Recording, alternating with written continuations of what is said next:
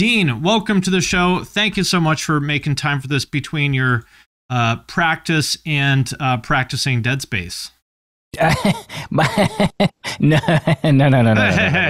We can't start off by claiming that I play Dead Space. No. I was watching and getting scared of footage of a new Dead Space remake. I was just practicing though, and I have the stench of our jam space coated in my skin. I haven't had a chance to take a shower yet. We jam underneath of a auto body shop, and I think that they like spill chemicals and shit like that into the floor, and it just makes you go in there and your skin just reeks when you leave. So it's an awful environment. That doesn't sound very healthy, but that's the glamorous life of Archspire. I mean, I wonder sometimes, and maybe you have some insight as well, because it's something I often think about with musicians, is having a really awful place that you write music in good or bad? Because it could be good in the terms of, let's get out of here as soon as we can. Let's write something cool. We're suffering. I don't know if that's a thing that really matters in art, but people have said it does. But you guys write music together? What is this, the 80s? Yeah, that's true. Yeah, we write. Well, I posted the other day on Instagram that most of my best riffs are written with my pants off. And I do write a lot of riffs at home with my pants off. But for the most part, when we have an idea, I'll bring it in, or Toby will bring in a riff, our other guitar player, and we'll all work on it together at the same time and tweak it and change it, and it morphs into a thing that becomes whatever the hell kind of music we play. Well, I have a lot of questions, but first, I want to make sure we promote your European tour, which you just announced with Psychroptic, Benighted, and Entheos. Am I leaving anyone off? No. It's going to be amazing. Those bands are all awesome, and we haven't been to Europe in 3.5 years, and so come on, it's going to be so much fun. So come on, Euros, don't miss out on this one. My first question, though, is the most important one of the night. Take as much time as you need to answer this one. Which is better, brutal technical death metal or technical brutal death metal? Oh, wait. I almost said, okay, wait, hold on. I know it's hard to pick just one. I almost just answered immediately, but then I stopped myself. I said, wait. Okay, so technical brutal death metal puts emphasis on the technicality, with the brutality being secondary, correct? Correct.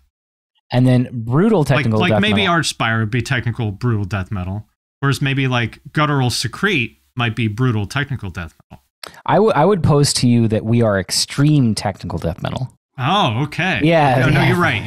No, you're right. Spawn of Possession maybe is like technical brutal death metal. It's hard to say. Honestly, like the subgenre has gotten so, I mean, I don't know. I mean, the band of the genre is Necrophagist. That's the band of the genre. That's whether or not they're relevant as much now as they were back when, 2001, 2004, whatever. The genre has changed, incorporating a lot of other subgenres. There's a lot of incorporation of deathcore, a lot of incorporation of other things, and it's going great. But Necrophagist is the core, the absolute like distilled version of technical death metal. And so I feel like if you have to use them as, if you need a band to use as like your, your guiding post of where to go from there, they're tech death. So we are in some respects faster. And in some respects, a little bit more, like you said, a little bit more brutal, maybe some more kind of dumb guy riffs. I just love that you answered the question seriously. I thought you were just going to laugh, but you answered it seriously, which is amazing. Right. Yeah. Well, when you spend... it's your job. When you spend most of your time and like a good third or more of your life laser focused on one thing and one thing only, I mean, it's hard, man. That's all I thought about for the last almost 14 years, Well, I gotta say, I know that you're going to disagree with this because you have to, but I would say that, in my opinion, as somebody who's been listening to death metal for 30 years, right? I think Archspire is the new gold standard, even more than, Necrophagist for sure, like raised the bar for everybody for sure, but I think Necrophagist is the current gold standard. I think what you guys are doing is stuff that I didn't think would ever be physically possible. Well, yeah. Are you talking about how much our vocalist drinks after each show? Like how many beer? Is that what you're talking about? Like how, like what physically possible? Like how quickly you can black out? No, I'm just kidding. That too. The stuff that we do as a band is definitely influenced by all of our favorite bands. We love Origin. We love Flesh God Apocalypse. We love Cannibal Corpse, Dying Fetus, Necrophagist, The Faceless. All these bands that basically we listened to when we first started, and all we're trying to do is just take all that stuff and go like, how can we just make it a little bit faster, and just and then also focus a bit more on making a very cohesive, catchy song, more so than maybe some other bands in the genre. Not to say that that's good or bad, because honestly, dude, today and yesterday, I've been listening to a lot of Cattle Decapitation, specifically Monolith of Inhumanity, and that album, man, that's a disjointed album. The songs are not, they are not polished, rounded off. Every part sinks nicely or slips nicely in the next section. It's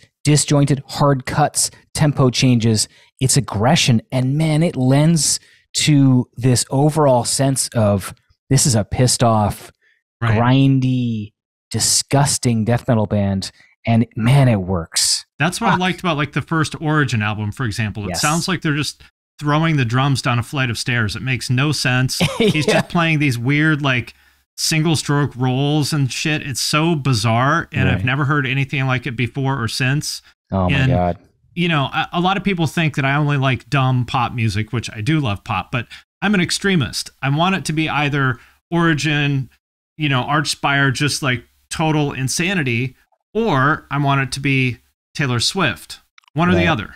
Do you find that you are looking for a combination of the two ever? No. Okay, so one or the other. Let me because you combine the two and then you get melodic death metal, which I hate. I respect it, but like I wouldn't personally listen to it, because to me it's like, well, pick one. Is it death metal or is it melodic? Like is it heavy or is it accessible? Pick one. Do you know what my favorite song recently has been? This is might be weird, I don't know. I love death metal. My favorite song right now that's current and popular is Unholy by Sam Smith. Great song.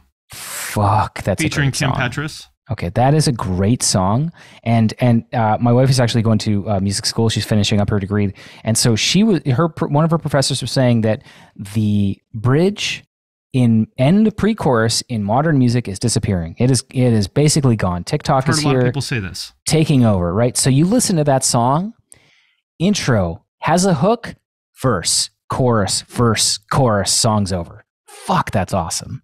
Dude, there's no fat, I will say, though, that with Archspire, I think that you guys are, like, actually very catchy. Even though it is, like, obviously it is what it is. Like, it's crazy technical death metal. Yeah. But it's very catchy and musical without getting watered down, which seems like a very tricky needle to thread. That's why we take so long to write music. Right now, we've been working on a new album for...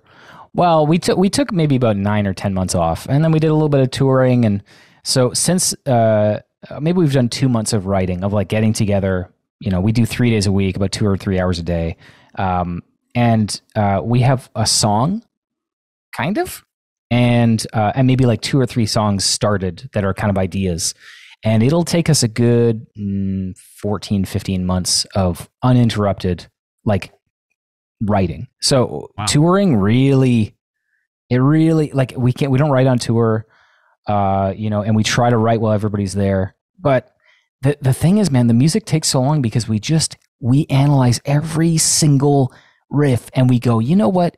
If we are in a band and we're still playing in 5-10 years from now, who knows? And I'm playing a riff that I don't like on stage every night. What am I doing?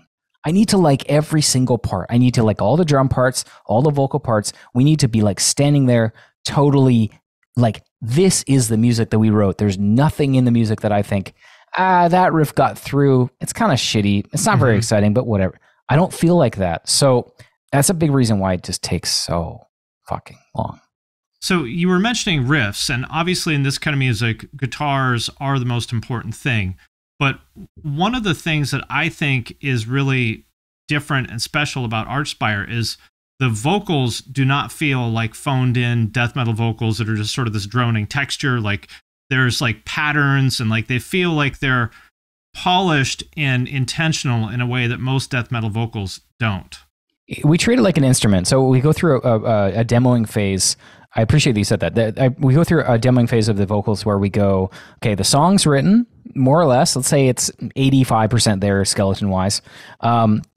Let's do vocal rhythms. So we demo all the vocal rhythms, gibberish words. You should hear the stupid shit that we have on the pre-pro demos. We have like Ninja Turtle time because it's in 5/8. So Ninja Turtle time, or like a lot of it is just like 1 2 3 1, 1 2 3 1. All these weird like dumb just numbers. But we want to find what's like satisfying rhythmically, and we spend weeks, maybe even months on that. And then our vocalist takes that and he locks himself away in his apartment for like 3 weeks at a time. He'll be like, I'm not jamming. I'm going to be there. My phone isn't going to be on most of the time. I'm going to be in my room writing. And then he takes all that stuff and tweaks it and comes up with these weird, acid fucking flashback nightmare escape lyrics that they all relate to each other. It's all part of a huge concept. And not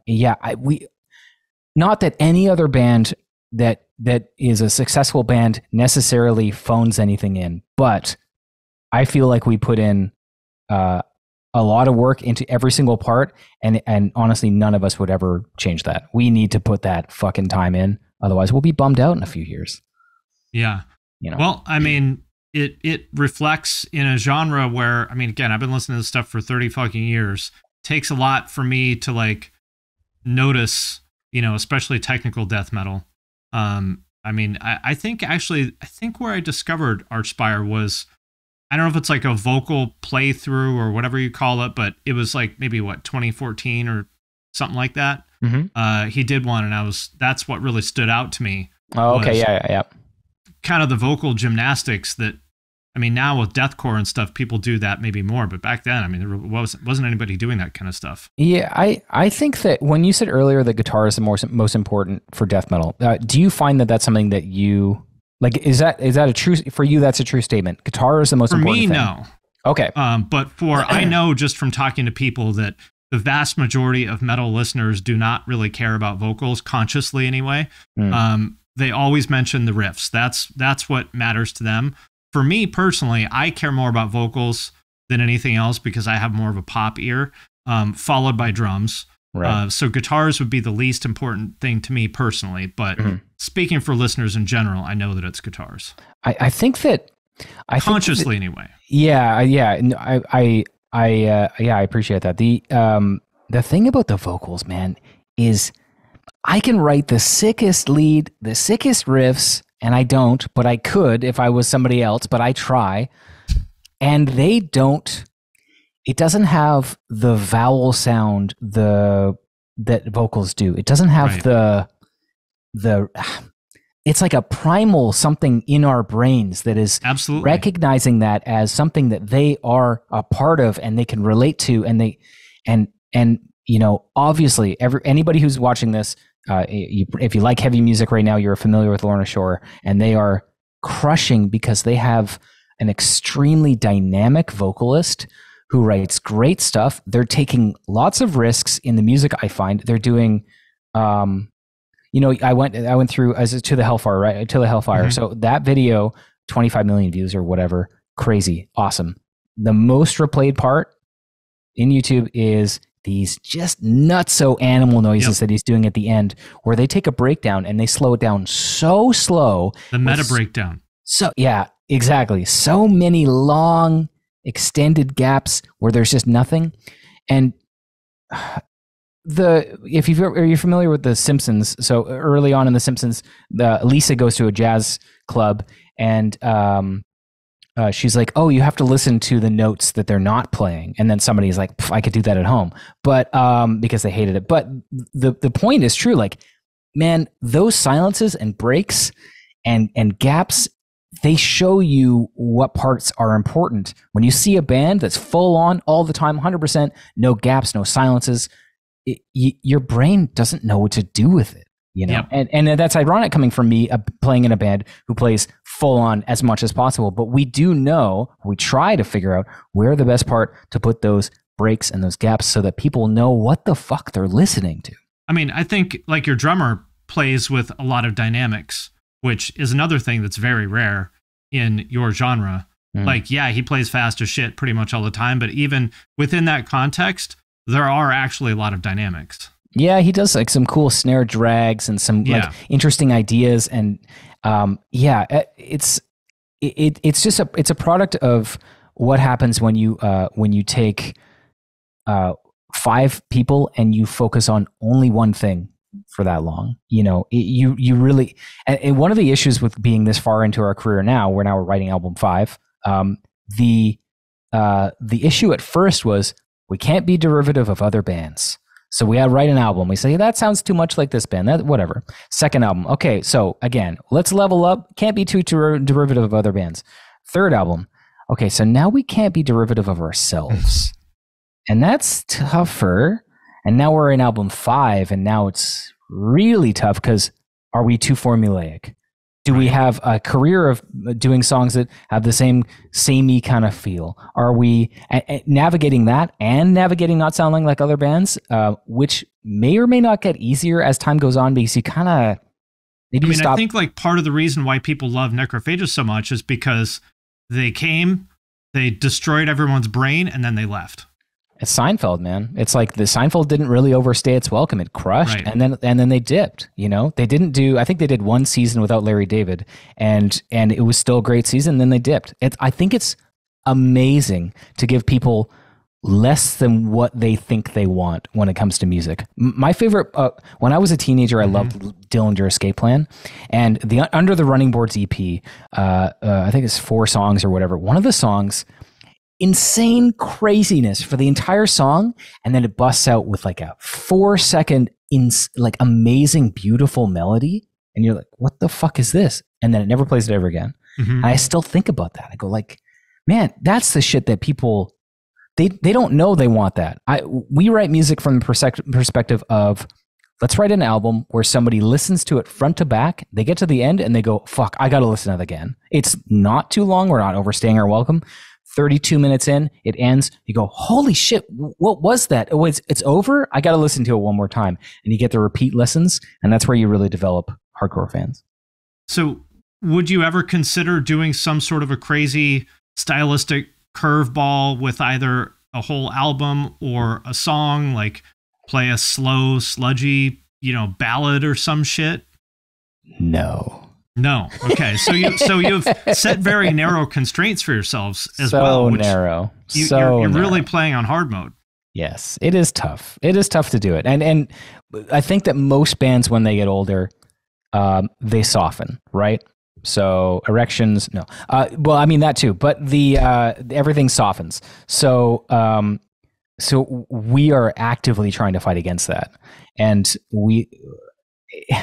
it's tough because you have, it's like you have infinite ideas in your brain to pull out, and sometimes you pull out more of one thing than another, and I feel like you have to really keep yourself in check. Like, I got to pull more from this bag than this bag, because this one is cool and I really like it, but it doesn't have the edge that we still need. You can't rest on your laurels when it comes to this kind of stuff. You need to be like, let's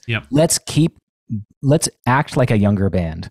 What would a younger band do here? Would they care about melodic big sections that are, like beautiful, or would they just blast through this section and just make it aggressive and fun? And and so really trying to stay in that direction.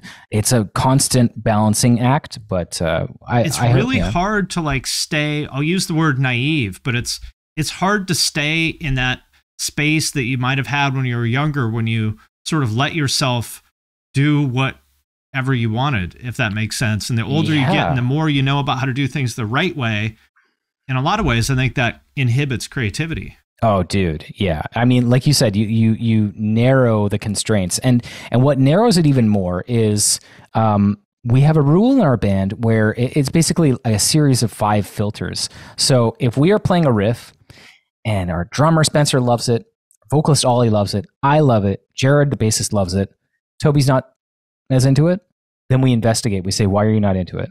Okay, well, I don't really like okay, if you're really not into it, we don't play it. So you didn't like it, we do not play it. And these filters, all of us have to be stoked, because we feel like if all of us are stoked, because we come from really kind of different backgrounds. Jared's, our bass player came from jazz. He loves death metal and metal and kind of stuff, but he came from heavy jazz education and has a degree in jazz. I loved prog music when I was younger, Dream Theater. I loved Opeth. I loved Tool. I loved you all somehow lost your virginity. Amazing. Well, I mean, there's no proof that I lost my virginity. Well, you're on your way. Our drummer Spencer loves cryptopsy, extreme immolation, all that kind of stuff. Ollie, I don't know what he loves. He loves rap, a lot of rap. That makes sense. Toby loves brutal, slamming, death metal, and all that kind of stuff. The filters, they get rid of all the trash. And sometimes we have trash. I don't get how bands can have a single person that writes. I don't understand how bands can do that. Well, in a lot of cases, it's because the band isn't really a band. It's one or two people with, essentially session musicians. That's right. Yeah. That aren't called session musicians, like the bass operator. And so you got it, which there's nothing wrong with that necessarily, but to do things the way that you're describing it, you got to have a room full of A players. You can't have any dead weight in there with bad taste, or they're just going to water it down. And then you get designed by committee, which sucks. You got to have like nobody but killers in the room for that process to work. I think one thing that we do that's interesting is basically I bring in a riff, and Ollie and Spencer, in a way, they play as the audience, because Spencer doesn't know anything about guitar. Ollie doesn't know anything about guitar. They both, Jared, Toby, and I all are guitar players. Jared's a bass player now, but he was a guitar player for as long as I've been playing, and he's a killer guitar player, which fucking frustrates me. But they play as these people that, if they're listening to it and they say, yeah, it sounds okay, but I'm sitting there ripping this crazy riff that has this insane technique that I've never seen anybody do or whatever, or I think it's so cool, but I'm probably wrong. And they go, yeah, it looks cool, but does it sound good? And I go, you're right. You know what? It looks cool and it feels cool, but man, the most important thing is not how crazy is the riff. It's like, what does it sound? So having people that kind of play the audience is really important. We actually used to have our friends come into the jam spot pretty much every rehearsal, every writing session, and just have them sit there and give us their ideas.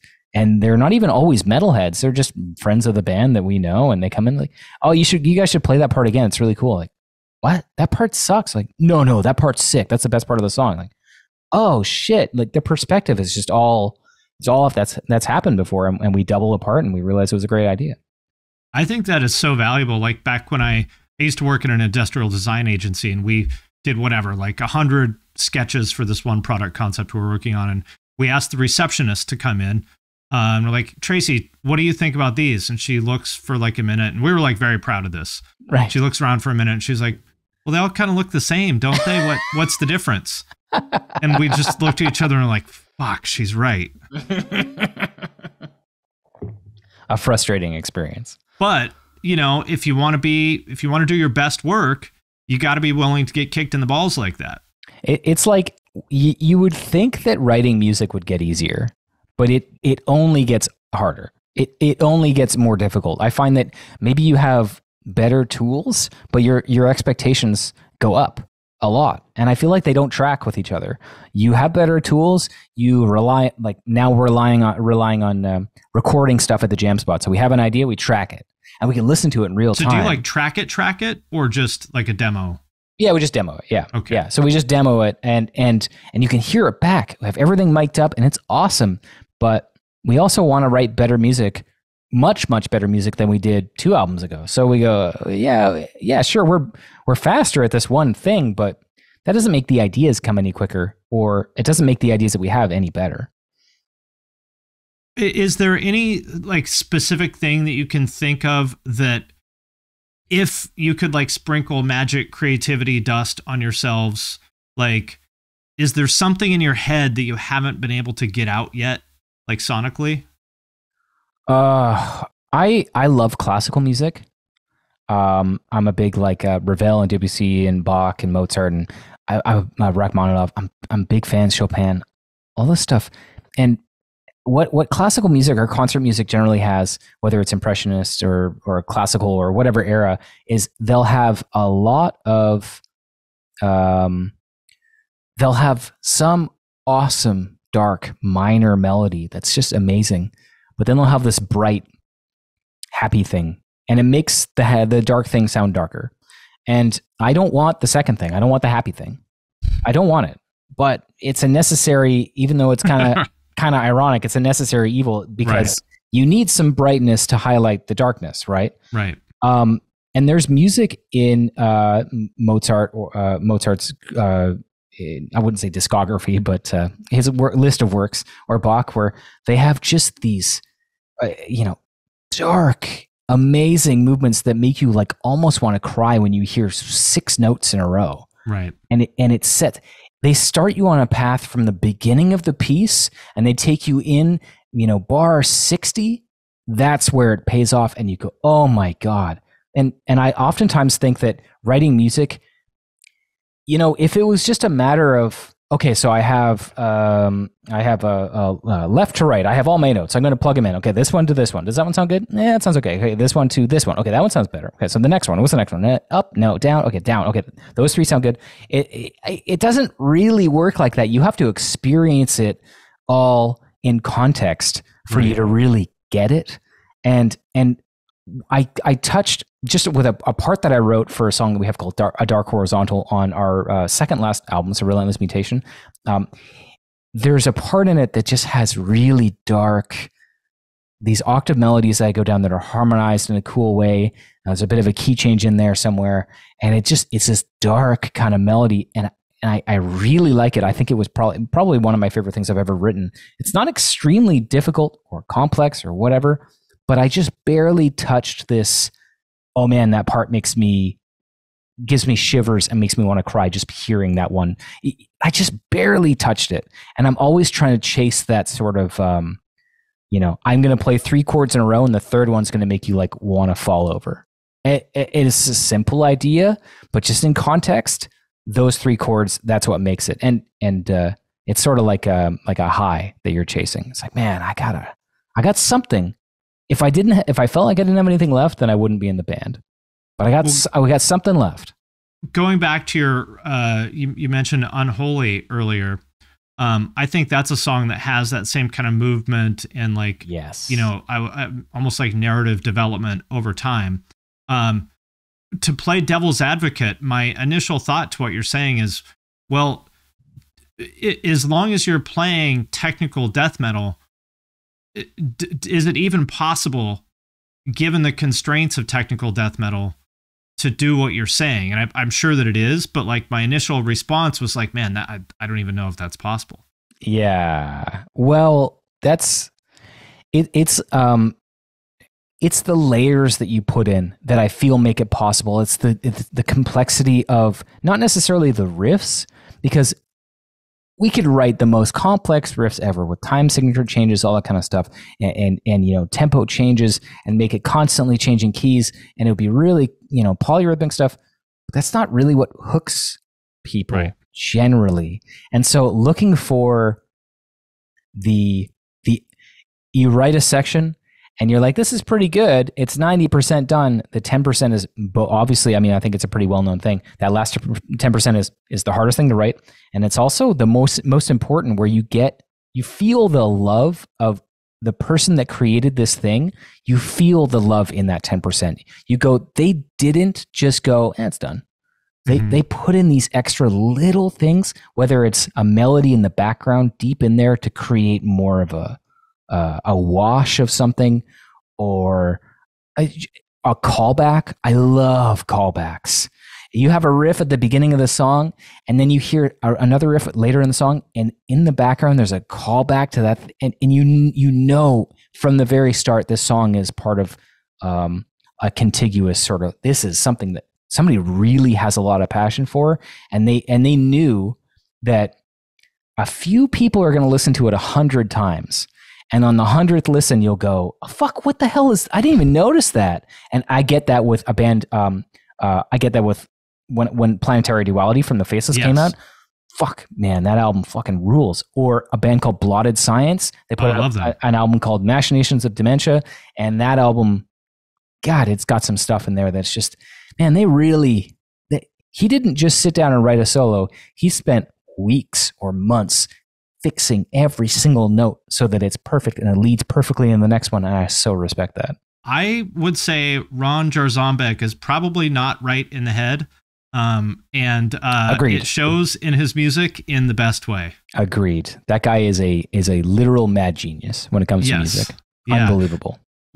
Well, what you're talking about, I would say, like, I've been working with producers and stuff for about 10 years now, and musicians, but mostly producers. But the main thing that I really take away from that 10 years is exactly what you're talking about, is that I learned that my standards were just not even in the same universe as the standards of people who do truly great work. Like, what I thought was done was like not even halfway done by their standards. That I'd be like, oh, that sounds good. And they look at me like, are you fucking stupid? Like, do you have any examples of that?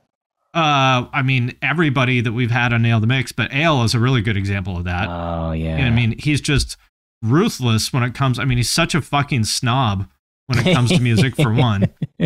And he's just ruthless about it. Yeah. But that's what it takes. I mean, Andrew Wade is another example of that. I mean, these kind of people that will, just no, the harmonies aren't there yet. Like, I don't know what they're going, like, I don't know what they need to be, but they're not there yet. And we're going to keep trying stuff until we get there. And yeah, probably, the average listener is not going to notice it, but it needs to be great. It needs to be right. And we're not going to stop until it's there. I have a question about that, and I want to know your opinion. Where do you think that stuff comes from? Where do you think somebody that goes, that's not done yet, where do you think they get that? Where is that emotion or that feeling or that decision? Where does that come from in their life? Like, early? I mean, my personal opinion is that it's, I think you're born with it. Because I have that same kind of trait in not with me, I'm not musically talented, but I have that same trait in other things. And more like kind of like analytical things.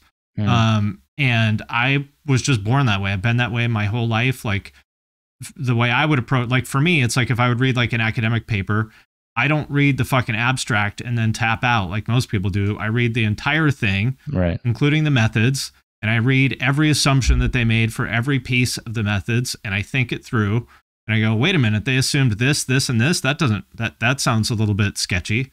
And right. I'm sure I've been told by people that that's very exhausting to be around, which I totally understand, because I'm sure it is, but I can't help it. That's the way my brain works. I do. I know the feeling. I mean, obviously with music, I obsess and I make sure that it's as perfect as I can possibly make it. That being said, I also do leave room for a producer to put their expertise, because I know that's another filter. And when you have a really good producer that you trust and they go, that riff needs to change a little bit, you take their word and you go, you know what? I think you're right. Mm-hmm. I didn't realize it, but, and that's why I don't personally understand single composer bands. But I find that same thought process happens a lot in video editing for me. Video editing, I obsess and I go over something over it and over it. And I go, is the comedic timing of this 1 4-second part good? Does a joke land? Does the music cut too soon? It'll be like frame, play it back. Okay, change 1 frame, play it back. Okay, seriously, like, a single part will take me 20 minutes sometimes because I know there's something in there and I just need to chisel it away. Well, that's the difference between you and me. Well, I totally half-ass. Well, I have an editor now that edits my stuff, so nice. he does a good job. But like, what I realized it may be different for your people because you're a musician. But for what I realized for my people is that a lot of people just listen to my videos. Oh yeah. And I was like, oh, why am I putting in all this effort into these edits that a lot of people don't even watch, or even if they do have the video on, they're on their phone or something. So I started basically, I don't want to say half-assing the edit, but I didn't put in more effort than I felt like I needed to. And I didn't notice any difference whatsoever. But that's because I am not emotionally attached to video editing. Like it doesn't scratch a creative itch from editing does not scratch a creative itch for me. What I care about is like ideas. So like for me, I would get very irritated if I was trying to make some sort of a point about, for example, like user behavior on our product, and someone was sort of hand waving and saying it's okay that we don't know why people do X, Y, or Z. I'd be like, no, it's not fucking okay. We need to know why they do it. Right. So we all have, we apply that in different places, I guess. But I think the common thread, and not that I'm saying I'm great, because I don't think I am, but, of people who are great, that like insistence on the highest standard, I think, is a universal. The thing that you're doing that you mentioned with video editing, you say, you know what, why am I putting the extra time into this, blah, blah, blah. But you could also put that to, you're so focused on, giving people a great product that you go, you know what, it's not worth it for me to spend the time and give less product or less content or tire myself out, because that the content is most important, and what your audience is doing. Yes. So for you, that was, it is kind of a similar move. And I know that feeling too, when you're putting so much time into something and you realize, isn't a candid feel more relatable to the audience for this one thing? I want it to be the best thing it can be. Yeah. But I realize that the visuals, for me at least, are not actually the important part of what makes it the best thing it can be. Right. Yeah, exactly. Yeah. So deeply what it is, and you want to deliver that. So that's just another side of this, craziness that we have. Yeah. Well, let's talk about YouTube for a little bit. You've been doing it for maybe a year or something now, or a little bit more, maybe. I actually started before the pandemic. In 2019, I was doing a series where I thought, you know what, I'm practicing a lot of guitar at home, but I wish I was practicing more. And as a guitar player, I can always practice more. People ask me how many hours a day I play, and I'm like, honestly, on a Monday, it might be 5 hours. On a Tuesday, it might be 0. Like, it really isn't a daily thing. And when it is, I go hard. When I don't, I take a break, because I'm a human being and it's my job to play guitar. So I need to have a balance. But in 2019, I thought, what would be great is if I could monetize my practice, which is good. It's good to do. I like making money. I don't don't like not having money. So let's have more money. And so I started thinking, I'm going to film myself learning this really difficult thing. And so I did that, and some people kind of liked it. I started doing it more and more and more, and realized just, more about video editing. I had done a bit. Well, I'd done quite a bit up until then, but I was really getting used to being more on camera. And that's a whole skill that you learn while you're doing this stuff, and not being embarrassed to see your own face on camera. Or not. I still hate it. Not finding your own as much jokes. As I used to. Well, you find your own jokes cringy, I imagine, too, at some point. You're like, why the fuck did I say that? Yeah, right. Never. Right. Yeah. So I started doing that, and then I started partnering with this company called Sheet Happens Publishing, which is a great guitar tab, bass tab company. They're awesome. They're from Canada. And so they started helping me a little bit. And then through the pandemic, my wife and we were sitting there one day, and we're like, it's kind of fun to play guitar together, because she plays guitar. And so she's like, what we should do? We should learn a riff together. And I said, no, that's stupid. You're an idiot. No, I didn't see it. Well, maybe I did see it. I don't know. But whatever I said, hurtful words, she's like, you know what? We're going to film it, and I will edit it. So she offered to edit it. I was like, you know what? Okay. No one's going to want to watch it, because you have two guitar players playing wrong notes over top of each other. Why would that sound good? No, it's not going to work. And we did one video, and people really liked it. It was unedited. It was really long, 45 minutes long, really long. But people really liked it. It was probably out of focus. The audio sounded bad. So we did it again, and I said, this is fun. You could tweak it every time. And so we've done now, I don't know, 70 videos together, 80 videos together. I didn't realize you'd been doing it for that long. I guess I'm just so old that time just blurs together. Dude, we all lost years there, so that's fine. But as that went on, I found a stride. I found my groove in editing and adding in really stupid, dumb jokes that made me laugh. I took all inspiration from The Simpsons, season 3 to 7. That's where all my humor is from.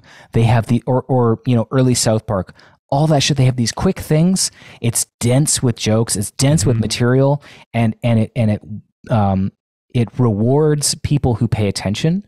And like Arrested Development, a great example of a show that if you paid attention, and maybe they went a bit too far in that direction, but they packed it so full of stuff that it's so infinitely rewatchable because it's just dense.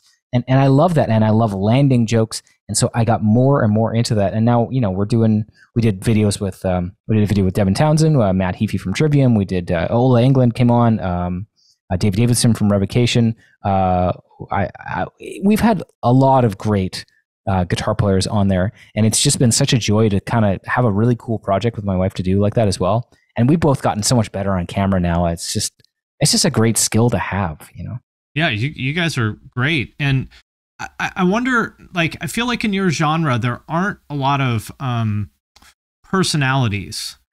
And in other words, like, in death metal in general, I feel like people they're not into like social media, and like they may be big personalities if you know them personally, but there aren't a lot of people that are putting themselves out there like you do, especially in, like such a fun, accessible kind of way. And I wonder how much YouTube has had, I mean, you guys are certainly the breakout band in your genre, more successful than I would have ever dreamed that a band that sounds like Archspire could be. Yes. I mean, you guys won the Juno, right? We won Best Heavy Album of 2020. 2020, it was this year. Our album came out last year, but yeah, it was 2020. Which is like a Canadian Grammy. Yeah. You're in the top 100 or something on Billboard, which for your genre is insane. Yep. And I wonder how much do you think YouTube has played a role in that? We just did a tour over the summer, Tech Trek 5. So our branded headliner tour. So the 5th one through the States. And on the big shows, I would have 60, 70 people come up to me and say, I love your YouTube channel. On the small shows, still a dozen. It was overwhelming. I knew that there was support, and obviously the US is a big market for us, but I didn't really quite realize how much support there was. And when you hear people say, your videos got me through blah, blah, blah. The pandemic was hard, but I actually, managed to start playing guitar because I started watching your videos. It's really amazing. You're right. There's not a lot of people in the genre that really put themselves out there quite that much. I think it's a really tough thing to do. And man, it was tough for me. I started doing instructional stuff. I started teaching in 2009, and then I was teaching full time for a while. But I did a few kind of instructional videos, and I really wanted to get good at it, but man, I was so embarrassed. I thought I was so stupid. The stuff I was saying was just so, it's been said before. Why would I talk about modes, because scales, picking, you could just go find better content. So there was a trick that I basically, it's not really even a trick. It's just the facts is when you are sitting there talking about something and you in your field of expertise, which as a musician, we if you've been playing for a decent amount of time, there's not really much of a difference between the expertise in music and the expertise in being a mechanic. Right. One serves a fundamental purpose. The other one also serves being entertained is fundamental in being a human. But for some reason, we undervalue ourselves as musicians. We go, you know what? Nobody wants to hear me talk about that. We don't deserve that much money as a band. We'll never make money playing in this band. It's like, why? Why not? Tons of bands do it. So for me, as I was doing instructional stuff, getting more comfortable, I realized this stuff, people have probably talked about it. People have probably talked about it better than I have. They've taught it better than me. They know more about it than I do. But there's also now 8 billion people in the world. And for you to expect to put out something and have it be singular, unique, the only time anybody's ever brought it up is crazy. So that's delusional. So letting the perfect be the enemy of the good there is just so self-defeating. So just do it and just get better at it and embrace the fact that you think you're bad on camera. And if you do it 100 times, 200 times, I mean, streaming all the time, videos, you just develop a comfort with it. And man, it's so beneficial to being a full-time musician in 2022 because, man, the music industry is not what it was when you could sell records. We make royalties when it comes to selling music, but we're not making, 80s money, 90s money. We're making a fraction or whatever. We don't have handlers. We don't have managers. We don't have excess money at labels. We're surviving off of a thing that we built, and we built most of it ourselves with the help of funding and guidance from a record label. But I mean, it's our thing, and it didn't come from anybody else. And you gotta be your own self advocate. You gotta push for yourself there, and kind of branch out. I think so. I don't know. It's been great. I feel like people have found the band through my YouTube channel, which is just awesome. Every once in a while, I'll post, "Who here knew about Archspire before you watched these videos?" And I got tons of people being like, "I'd never heard of your band. I just saw you play guitar, and then I realized you were in a band at one point, and checked it out, and I really liked it." That's Lots the power of people. YouTube. Dude, that's it. And, I think it's not a coincidence that we were talking about vocals before. I don't think it's a coincidence that the breakout bands in any subgenre of metal generally tend to have very good vocals. I also don't think it's a coincidence that the breakout bands in a lot of these genres also put themselves out there and put their personalities out. For example, we'll talk about Lorna Shore again. Lorna Shore has been a good band for a long time. Oh yeah. Musically, they've been a really fucking good band pretty much since the beginning. Yes. But what they didn't have is a frontman, that had the kind of personality that makes people feel welcome and, feel like it's going to be a good time and stuff. And once they got that with Will, they were always good musically. They just needed that frontman who also happens to be an extremely fucking good vocalist. There you go. Mm-hmm. I draw a lot of parallels with Archspire. In this case, I think in a lot of ways, you're kind of the frontman of the band, even though you're not the vocalist. And I think, putting yourself out there and building up your personality and, you hanging out with it feels like when I'm watching those videos, it feels like I'm hanging out with you guys as friends. And I think that has a significant role in your success. The thing with Lorna Shore is they've been amazing since the beginning. You're right. And yeah, the comfort that you get, and I've talked to people about this before, is we are in such a subjective art form. All art is subjective, but the fact that we are putting out media, we're putting out entertainment that's musical, but it also, you can't divorce that from the people that write it. And now we're living in a time where if you know the music, you generally go, okay, well, I wonder, I'll follow them on Instagram, all that kind of stuff. And if you get a good vibe from them and you love the music, then it cements it and becomes greater than something. Yep. And with Will, or with people that enjoy my and my wife's content, it just cements the whole project together in a way that, you wouldn't get normally. There's amazing bands that don't do that don't do the kind of stuff that I do, or Lorna Shore or whatever, and they're amazing and they'll stay lesser known. Not to say that's the only way to go, because there's some amazing bands that don't have any social media, and that's its own thing. Nothing wrong with that. It's even for some people they prefer that. That's the kind of person that I want. I don't want or this musician is an enigma. I need to know more. I need to go see them live every single time. I need to buy their shirts. I want to be closer to this thing because it's all, you can't divorce the two, the person that made the music and the music itself. So another example of that, what made me finally really like Ghost is I always thought the music was fine, but I was like, it's whatever. Yeah. I watched a skit, maybe it was a month ago or something, where they're driving, they're doing this road trip. Tobias is driving, and he's got, I guess they're characters that people might know, whatever, but and it's hilarious. I had no idea that he was so funny. And okay. After watching that skit, I was like, holy shit, this is hilarious. I had no idea that they were like this. And next time I listen to the music, there's just something in your brain that flips. Yeah. Made me go, okay, you know what? Actually, this band's pretty good. Maybe I need to give them another shot. Yeah, Mastodon did that as well. I mean, they have funny skits, and they would do, their music videos are fun, and I think that there's a time and a place for a band that takes themselves seriously. Yeah. A band like Tool generally takes themselves pretty seriously. Maynard, when I saw them in grade 9, one of my first concerts ever, he was like a silhouette the entire time. He was like behind something. He's like so separated from the audience. You can't even see his physical body. You only see the light that he's casting on the screen. But I don't remember what I was going to say. It was a crazy thing to see.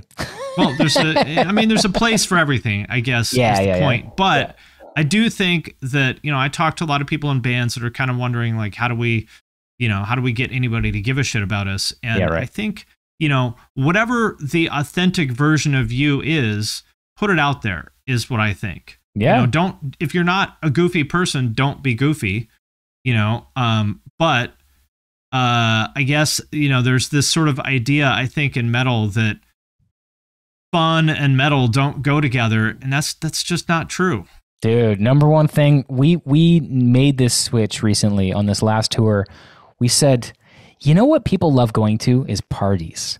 Yeah. Our show should be a fucking party. We should, every night, it should be like, you can't think about it like, okay, well, yeah, it's 4 bands. Okay, so we'll build the package. Music people will like, but like, yeah, we'll rely on that. It's the norm. It's, people are expecting a show, so we'll give them a show. When we were through Europe last in 2019, we brought on our really good friend Brett from Revocation. He did merchandise for us, so he was selling merch. But it was near Christmas time. And so we thought, what would be fun is if he was Santa on stage and he would throw out gifts into the audience. So he dressed like Santa. He had a sign that said "Mosh Faster," and we market ourselves as the fastest band in the world. So we have to have the fastest mosh pit in the world. So mosh faster, and then we would wrap big presents full of just trash that we found in the green room, just like a empty beer bottle, like some candy, like just like nothing. It's just shit. But you throw this thing in the audience, and it would become, people would just like rip it apart, and they're part of this thing that's going on because it's different. It's a fun time. We're playing extreme death metal music, but we're wearing swimming shorts, swimming trunks on stage, really short shorts, or we gotta be careful there. That's true. Yeah, that's true. Yeah. One thing that we started doing recently is if you are the fastest person in the mosh pit, then our vocalist Ollie will throw out a free t-shirt. But the t-shirts are just, we go to Walmart, we buy XXL white shirts, and we write, like, one of my favorites is "I'm with Stinky" with an arrow pointing down. Which is way cooler than getting a free real shirt. Or yes, or Toby would recreate the album cover in like really shitty marker, and Archspire's all spelled wrong. And that's a unique piece of merchandise you'll never get, but it should be fun, dude. Right. Like, that's why people are going. They're not going to be bummed out. They're not going to see serious band. Sometimes people want that, but with our music, I feel like it's a benefit to be like, no. Come have fun with us. This is going to be fun. Well, that is good note for us to end it on. I'm going to go have some dinner, but just congratulations on everything. I think it is just really fucking cool for you guys to, achieve what you guys have without making any compromises. I think is fucking awesome. So I'm excited for you guys, excited to see what's next. And I will catch you guys next time come through Seattle. Thanks, buddy. All right. Take care.